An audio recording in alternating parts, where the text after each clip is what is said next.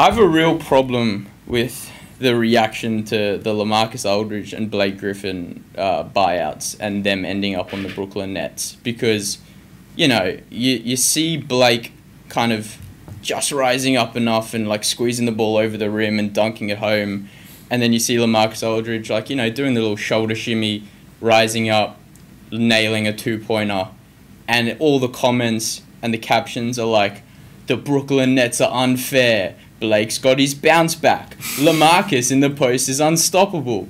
And it's like, what is going on? Brooklyn they're unfair because they have Kevin Durant, James Harden, and Kyrie Irving. They are not unfair because they added Blake Griffin and LaMarcus Aldridge. That is almost as irrelevant as it gets. Yes, they are names. Yes, they are players who used to be superstars in this league or all-stars in this league, you can say. But LaMarcus Aldridge in one game going 4 from 10 from the field is not like, wow, the Nets are unfair now. And Blake Griffin dunking as an NBA athlete who is taller than 5'9" is not impressive. They can all do it, guys. Like, I don't know why we thought that Blake Griffin had actually lost the ability to dunk while in Detroit, because that was never going to be the reality. And if he was throwing down 360 windmill dunks, I would be like, yeah, maybe Blake was playing us, guys. But they're like two-hand putbacks. So we all just need to relax. It's like, it is so entirely predictable. It's the same stuff we saw with the Golden State Warriors when they like sign a past his prime DeMarcus Cousins, and everyone's like,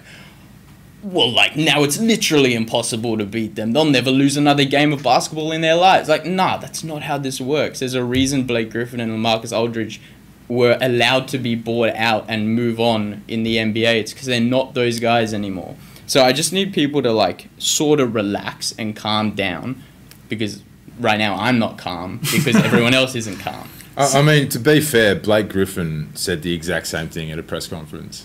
he was like, all y'all been slamming for 2 years, and as soon as I go to the Nets, it's like, oh, now it's a super team. Like, yeah. It's like, I mean, Enes Kanter's averaging more points than Blake Griffin this year. Would you get that excited if Enes Kanter went to the Nets? Like, Enes Kanter's averaging more blocks than I actually get this overreaction. I do. I feel it. And I'm not thinking of it from the point of view that, oh, they've signed LaMarcus Aldridge and he's going to drop 40 in a Game 7 against the Sixers in the Eastern Conference Finals and they're going to go on to win the NBA title and anything.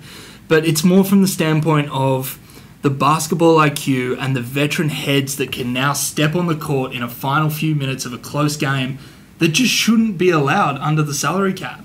It's the same way that through the playoffs last year, Gordon Hayward was averaging, 6 points, 4 rebounds, and 3 assists. And yet, every time he had the ball in his hands, Boston fans could breathe a sigh of relief because he's smart with the ball, he's going to make the right play, he's a veteran who's been in these situations before.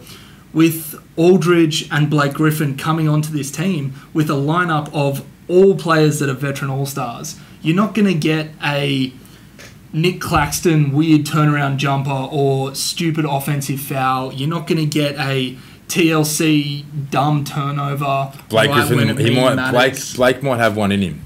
Blake still might have one in him. See, I would back Blake Griffin and LaMarcus Aldridge to make the right play before a Landry Shamet.